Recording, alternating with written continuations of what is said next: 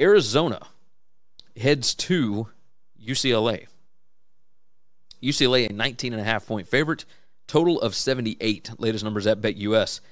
10:30 p.m. Eastern Time. This one's going to be on Fox. UCLA quietly just rolling along, doing their thing. We all know exactly what Chip Kelly is at this point, but he has got a pretty dominant football team.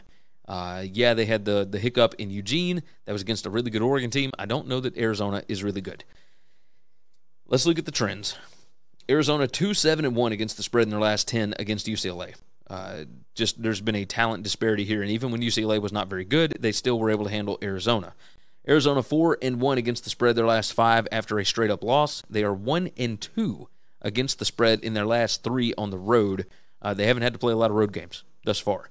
UCLA 11-0 against the spread against a team with a losing record.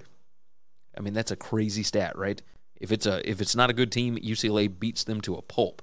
They are 8-1 against the spread in their last 9 against Pac-12 competition. The only one that they did not cover was in Eugene, Oregon earlier this year. So let's take a look. Let's see what the numbers say. They're favored by 19.5. I've got them favored by 28.5 over the past 5 weeks looking at the numbers. This Arizona defense is maybe as bad as they get. Number 131 PPA per drive on defense. That is worst in the country over the last 5 weeks. Now, the Arizona offense is pretty good, number 24 in offensive PPA per drive. But UCLA's offense, number 1. Number 1 in PPA per drive. Now, the UCLA defense, pretty bad, number 118 in PPA per drive. Now, if you just look at PPA per play, that's where there's, a little bit of an advantage. UCLA is number 97 in that spot. Arizona still number 131. They are dead last. They give up they're number 129. Arizona is number 129 in passing success rate allowed on defense. They are number 131 in rushing success rate allowed. UCLA, they're going to give the ball to Zach Charbonnet. They're going to let DTR run. They've got a stable of backs behind Charbonnet that will also be able to run. They are awesome. Number 5 in offensive line yards, number 3 in rushing success rate, number 1 in PPA per rush. They run the ball like 54% of the time. They're really good at this. And Arizona's got nothing that can stop them. So, yeah, it's a little bit of a problem. Points per scoring opportunity, Arizona number 120 on defense, and UCLA is number 10. Like, this is a mismatch on that side of the ball. Now, you move to the other side, and yeah, it's a little bit of a mismatch for UCLA and their defense as well.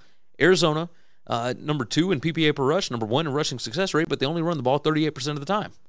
They're number 42 in PPA per pass, number 34 in passing success rate. They throw the ball 61% of the time. The UCLA defense is not good against the run, but Arizona doesn't run the ball as much. So that's the biggest issue. The fact that Arizona wants to throw the ball, maybe a bit of an advantage for UCLA is that they are number 76 in PPA per pass, right? So that's something to pay attention to.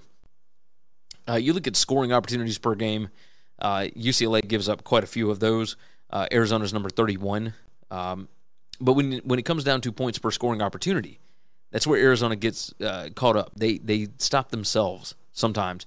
They are number 66 in points per scoring opportunity over the last 5 weeks. UCLA's defense is number 94 there. As far as offensive red zone conversion percentage, Arizona is number 92 on the full season of red zone touchdown rate, 57%. That's number 92 in the country. I think UCLA is going to have zero problems putting the ball in the end zone, and I think that Arizona will stop themselves enough to where I think that UCLA is going to be able to put up just a ton of points. My total on this is way off, which I'm working on my totals formula. But it's got UCLA winning this like 40-11. I think it's probably going to be closer to, at 49 to 20, somewhere around there. So I think UCLA covers this. I know it is a bit of a look-ahead spot because UCLA and USC play next week, but it don't take much. Like, UCLA does not have to stress a lot as far as moving the football here. Yeah, give me UCLA to cover the 19.5 here. Thanks for listening to Winning Cures Everything. Make sure and subscribe on YouTube or your favorite podcast app, and make sure to leave a nice 5-star review.